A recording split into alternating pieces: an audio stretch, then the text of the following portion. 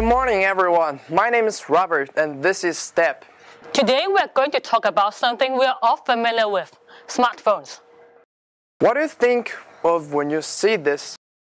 Smartphones are bad for you. That's what many people think, but we are not so sure. That's right. So, we are going to talk today about the impact of smartphones on human health. I'm going to give you some brief background on the issue and explain the negative impacts of smartphone on our health.